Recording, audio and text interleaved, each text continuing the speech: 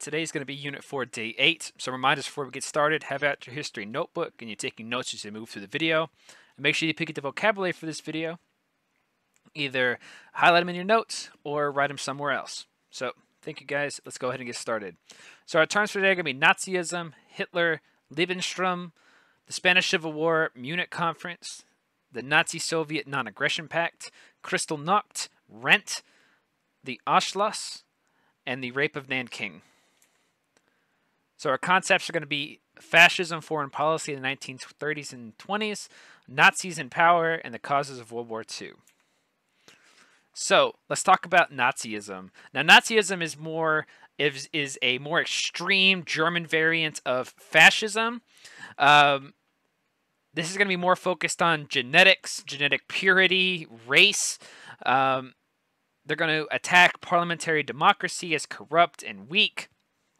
They're going to support more business leaders as they attacked unions and socialists. So they're going to be a little more on the conservative end, or a lot more on the conservative end. So then we got Adolf Hitler. He's going to call for the state to guide society. He's going to promise to end the humiliation of the Treaty of Versailles. He's really going to kind of scapegoat a lot of Germany's problems and a lot of Germany's poor leadership and mismanagement on the West and the Jews, primarily on the Jews, because there's this idea of the stabbed in the back myth where it was the so-called greedy Jews who weren't as affected by the Great Depression, who weren't as affected by the the failure of the state. And it was the Jews who had who have caused Germany to become weak.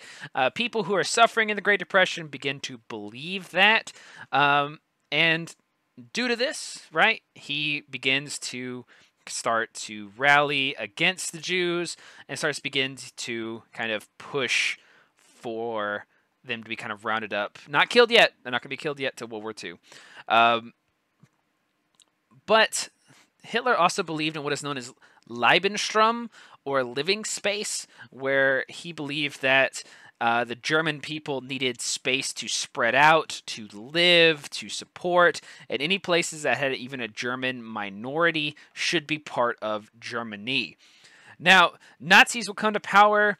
Now, Hitler was very charismatic, and he kind of became and was named kind of Chancellor of Germany for Hindenburg, because there's two leaders of Germany. You have the Chancellor and you have the Führer.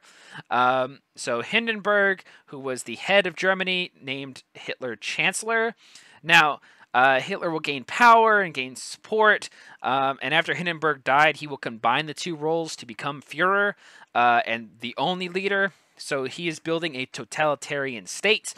He will eliminate any oppositions through terror, secret police, and he's going to start rounding Jews up and putting them in concentration camps. Again, Jews are made as a scapegoat for all modern problems.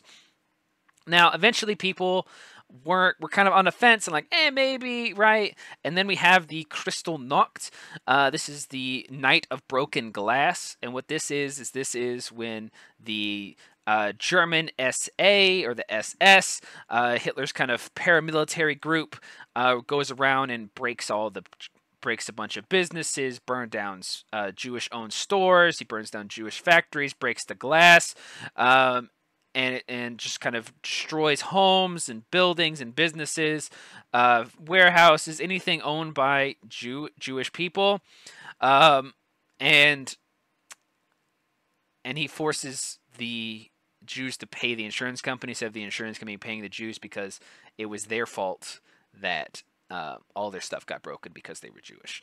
So what does this lead to? This leads to a mess. Hitler will prepare for war. He's going to look to build a new German empire, a new kind of Germany, right? It's kind of Third Reich. He was going to withdraw Germany from the League of Nations after they're like, hey, Germany, you're not doing stuff. So he's like, I'm done. I'm out. He leaves the League of Nations. He breaks the Treaty of Versailles by suspending reparations, and he begins to rearm his military. He begins to really kind of new tanks, guns, planes, everything. He's going to remilitarize the Rhineland. Now, the Rhineland is this area bordering, here in red, bordering France and Germany. And it was supposed to be demilitarized. Well, he rearms that area. France is like, hey, no. But they don't want war, so they kind of leave it alone. Germany will also declare a union with Austria in 1938, which is called the Anschluss, right? Which is the joining of Austria and Germany. Now, he will threaten to invade Czechoslovakia in what is known as the Sudetenland, which is this kind of light green place in Czechoslovakia, which is the best land in Czechoslovakia because it's a lot of farmland. It had a sizable German minority, but definitely not a majority. Well, he's like, I'm going to invade. And Czechoslovakia is like, no, you're not. And he's like, yeah, I am. And so France and Britain are like, okay, guys, we need to calm down. We're going to meet in Munich, known as the Munich Conference. And France and Britain are like, yeah, you can have that area. And Czechoslovakia is left holding the bag, left on ice, unable to do anything. This is known as appeasement. Appeasement is when you like give in to somebody. Think of a bully who takes your lunch money. If you give them lunch money, they're never going to stop trying to take your lunch money. Same thing happens with Hitler. The Allies are like, yeah, Hitler, have this little bit of land. Just promise, pinky promise that you're not going to like take over anywhere else. And Hitler's like, yes, I'm not going to ask for any more land at all.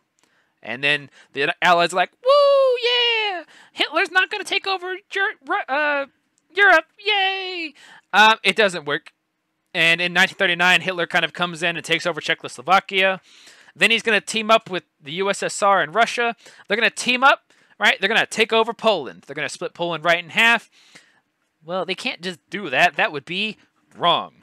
So what does Hitler do? He gets a bunch of Jewish people, Jewish men in his concentration camps, and he dresses them up like Polish soldiers. And then they blow up a building, like a base on the border, and he's going to blame Poland. And they're like, all right, bet, we're going to attack Poland. And he's going to team up with Russia, and Russia's going to like, bet, I want Poland too. And then like they sign a non-aggression pact where they're like, we're not going to fight each other, right? As long as we take over Poland. And they're like, bet. And so they take over Poland.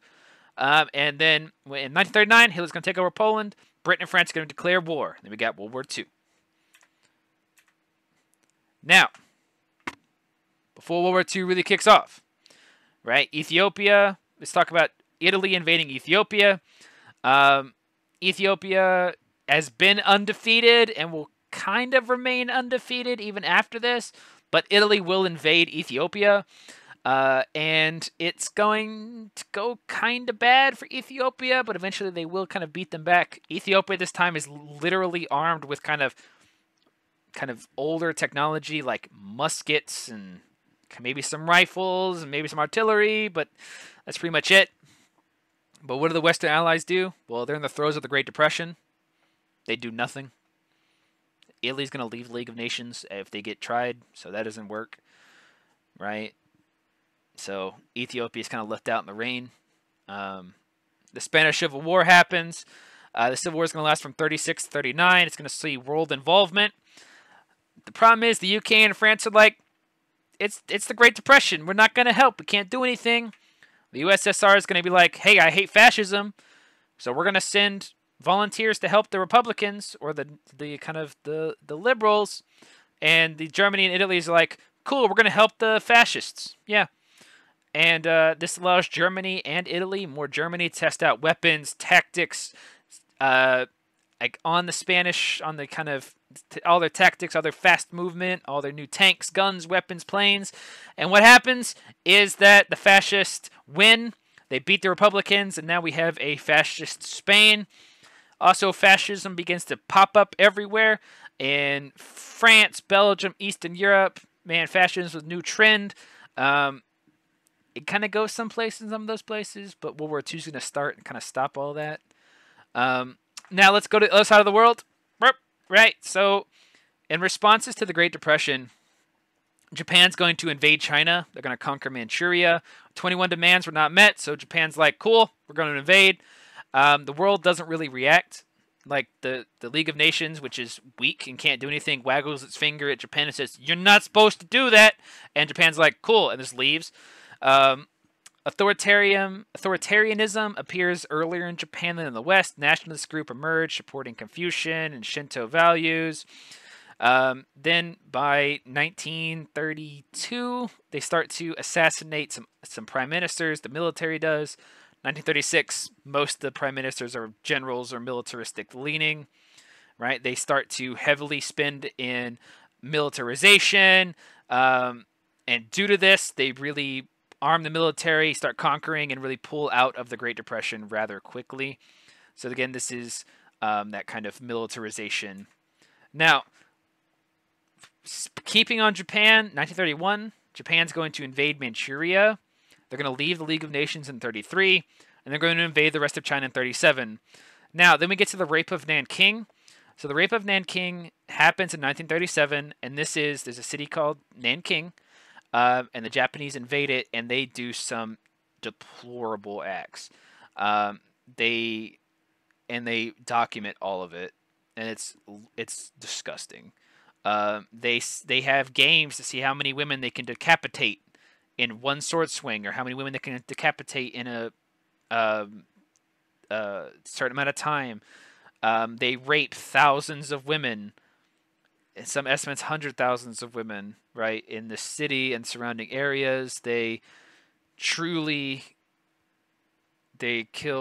children. They like rape pregnant women with bayonets and then stab the fetus. It's awful. This is one of the reasons why China and Japan today even have a big beef, and this is going to be a real reason for kind of this tension even today. And they do some deplorable, like, genocidal things in Nanking. Then they're going to join Hitler in 37. Moving back to Europe, 1933, Hitler moves to ignore the terms of peace settlements. So he's like, cool, you gave us what we want. Sure, whatever. He's going to help the Spanish Civil War. Munich Conference, peace in our time. No, it didn't work.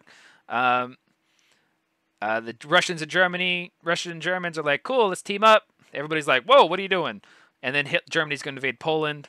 1939, UK and France declare war. That doesn't mean anything. It will, but it's going to cause war, but they can't really do anything. They try. Then we have Rent, right? Rent is kind of like Maine or Mania from World War I. So Rent, rise of totalitarianism. E is economic depression. N is nationalism. And T is the Treaty of Versailles. So again, Rent. So some technology, right? They're going to attack. This is Italy and Spain attacking Ethiopia, right? And on the eve of World War II, this is the way Europe looks. And that's all I have for you today. Next time, we're going to talk about the progression of the war and end of the war. But that's all I have for you today, guys. Thank you, guys, and I'll see you guys in class.